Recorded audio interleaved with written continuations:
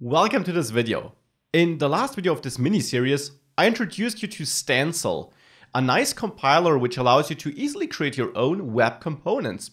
Here's the web component we created in the last video, this little modal, which is always there. Now in this video, I want to add some logic that we can pass in some data from the outside, then we can actually open and close it, and improve the styling a little bit. So let's get started with that in this video.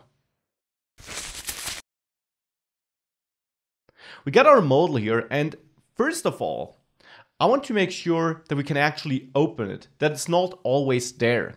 Now for that, we could go to the index.html file and add a normal button in there, a normal HTML button, where I say open modal, just like that. Not my modal, just modal, thank you. Now this is the button. I'll now add some script here, conveniently simply in the index.html file so that we can have it all on one screen. And in that script, I now want to reach out to my button stored in a variable. So I'll use document query selector here to select my normal HTML button. And I will now say button, add event listener, and add a click event listener. Add a function here. And in this function, I want to open the modal. Now, right now, we couldn't click the button because the backdrop is always in front of it. So I'll comment out the backdrop. And I don't want to have the modal opened by default. Now, to make sure that the modal isn't open by default, I'll go to the my_modal SCSS file and add display none to it. So now if I save everything, we should have a white page with only the button in there. The rest should be hidden. Now I want to make sure I open the modal when I click the button. One convenient way, of course, is to simply reach out to my modal and store it in a variable too, with query selector, and now my modal. And I can use my own custom element tag here, just like I could use button, because it's a normal HTML element now. My custom element, but here to JavaScript and so on, it's like a regular element. I can select it like this, and I could set my modal, modal is the name of the variable, modal style display to block, because it's none by default, block should show it. If I now save everything, and I click this button, we see the modal without the backdrop because we commented this out. We'll work on this, but this is the modal. This is one way of doing this. However, there's also another way, which might be more convenient in other use cases. Would be nice if our modal just had something like an open method we could call. I know it's a HTML element, but still, maybe we could execute some method on that open. Like we can call button click on a normal HTML element. To expose such a method you can call from outside, I'll go into the modal and I will import a new decorator. It's called method. And I will use this method inside of my class with the method decorator and opening and closing parentheses and attach it to a method I add to this TypeScript class. I'll name it open. The cool thing is, I could create a method like this anyways, but by adding the method decorator to it, I make it callable from outside. So like I plan to do by simply calling modal open. This will be possible because open is a method decorated with the method decorator and hence callable. Now in there, I could change the style, but I need to change the style of the element itself. Conveniently, there also is a decorator for this, the element decorator. I can simply use this and assign it to a normal property, which I'll name modal L, but the name is up to you, which will be of type HTML element, and I assign no value. The value will be set automatically by Stencil, so to say, and it will be the element itself. This allows me to access it here and say modal L style display ist gleiches German equals block. Block like this. So with that, I got my open method.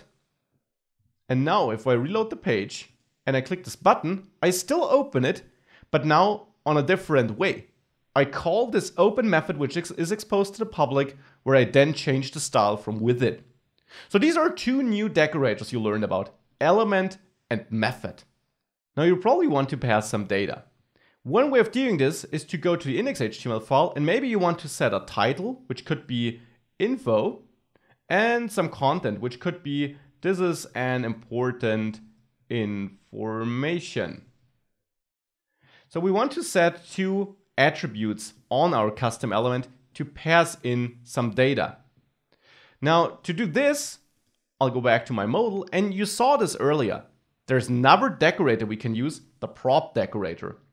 And I can use this to attach it to properties of this class, like to the title property, which will be a string, and also to the content, which will be a string. And this allows me to then output this here. So I'll get rid of this for now, use parentheses to nicely wrap this, and in there, I now want to have a div which wraps this, though theoretically you could also return an array here. So unlike in React, at least prior to React 16, you can't return an array, but I'll still wrap it here, and I'll give a h1 tag where I now use this type of data binding, which you also might know from React, single curly braces. And there I want to output this title. And then I'll add a paragraph where I'll output this content. And the single curly braces allow you to mix your JSX code with references to your CSS, to your TypeScript class. If you now save this and you open the modal, you see info. This is an important information. Now, this is already nice. Let's maybe add some padding to this modal, though it's all sitting on the edge. So in the SCSS file, I'll add padding 16 pixels maybe, just a little styling to make this a bit nicer to view. So that's important, that's of course nice. What else can we do though? Well, maybe we want to have a button in there which allows us to close the modal. And maybe we want to make this super complicated and have a button which allows us to show the button which closes the modal eventually. So we could add, let's say, a horizontal line in there and then a button. And here we could say show options. Now let's style that button a little bit. So in the MyModal SCSS file, I'll nest the button selector inside the MyModal selector. And there I'll remove the background color by setting it to transparent. I'll remove the border by setting it to none. And I will also set the outline to none. I will also set the font to inherit. So to use the font we have up here, Arial and so on. If we save all that, reload the page. Oops, make sure to save the TSX file too. Here we see show options looks like this. Now we need more styling. We should add cursor pointer here to make it look like a pointer when we hover over it. And let's maybe add a color like this orange color with FA923F as a hex code. With that, we got the show options button, which doesn't do anything when we click it. Now, when we click it, as I said, I want to show the options below it. So what we can do for that is we can go to MyModal TSX. And first of all, let's add a normal property up there. So maybe add it at the very top. I'll name this one buttons. And it shall be an array where I have two strings like OK and cancel. So that's my array, and it isn't decorated with prop or anything like that. I also want to add a new property which I'll name show options. And this will be set to false initially. Now with that, I want to listen to a click on this button, and I do this by adding onClick to it. Now onClick takes these single curly braces and then a reference to the method you want to execute. So that could be show options handler. And the handler at the end is optional. It's kind of the convention you see right now in Stencil components, like in React, that you name the methods triggered by your own listeners here with handler at the end. Now in there, I could set this show options to true. So this property I created here. Now all we need to do is use that property to show more options. So here I could use a horizontal line again, and then I want to output all the buttons I have here. Now, since I stored them in a property, what I can do is I can use the single curly braces to output this buttons, And then just like in React, I want to loop through all of them and basically output an element for each element in the array. Technically what I'll do is I'll map this array of strings into an array of HTML elements, of JSX elements to be precise. I do this by calling the map method, and there we have a function which gets executed automatically. It's an arrow function here, but you could use a normal one, which will get executed for each element in that array and give me that element in each function call, so a single button. So it will loop through all the elements in this array. And button therefore is just a string. So then I'll use parentheses to structure this over multiple lines. I'll simply output a button element here. And in there, I'll again use single curly braces to output button, which is just a string. Keep this in mind. So this will be the caption of the button. This should only happen if I click this button here though. So there I will call this show options handler. And just like you might know it from React again, you need to bind this on this method call. Otherwise it won't work, because this in show options handler will not refer to your class here if this is called at runtime, if you're not binding this during development already. So that was a lot of work. If we save this, we see that if we reload this and open the button modal, we immediately see more options, which makes sense because we have no logic to only conditionally show them. So I want to add this logic now. To add this logic, we still use the same concept we use in React. There is no directive like we have in Angular or Vue. There is no ngIf. Instead, since we simply use JavaScript here in the end, in the render method, we can create a variable which I'll name options. And by default, it's null, so nothing. Then I will check if this show options, if this is true, then I want to cut the code from down there and set options equal to it. Whoops, wrapped in parentheses.